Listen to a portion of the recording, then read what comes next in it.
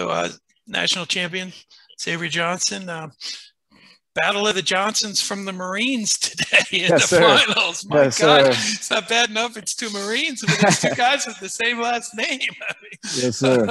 I'm sure you guys know each other really well. How difficult was it to go out there, compete against the teammate, and you know, both you guys wanted to win this thing and Yes, come sir. out and be the national champion? It wasn't really difficult at all.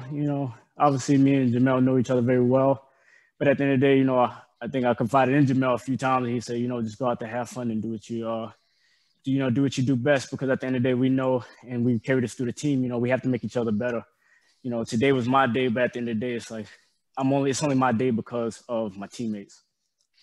And the Marines showed up at this tournament. I mean, you know, you put John Stefanovic on the Olympic team, but your whole team, most of the guys that wrestle all year long and had been part of the dream for the last few years came out and competed.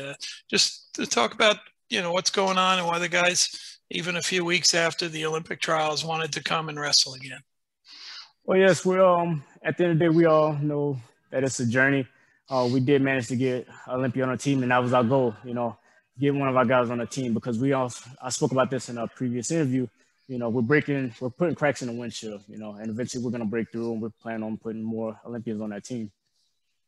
And yourself, I mean, how's your personal development as a wrestler going in your mind? How are things?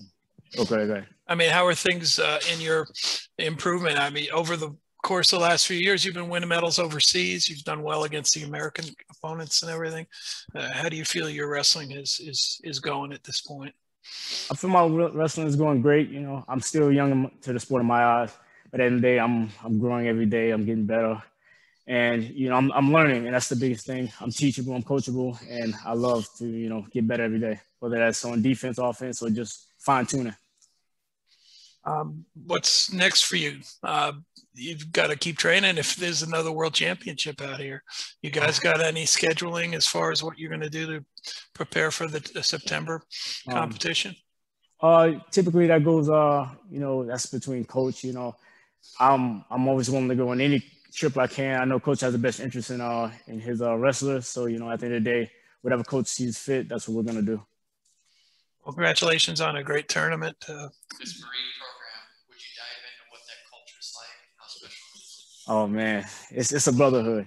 It's like no other. And I've been on a few teams, but I can honestly say this team right here, it's a brotherhood. Wrestling is what we do, but at the end of the day, these are the guys that I call on daily. Outside of the sport. Congratulations, Xavier. Thank you. Thank you. Be well, man.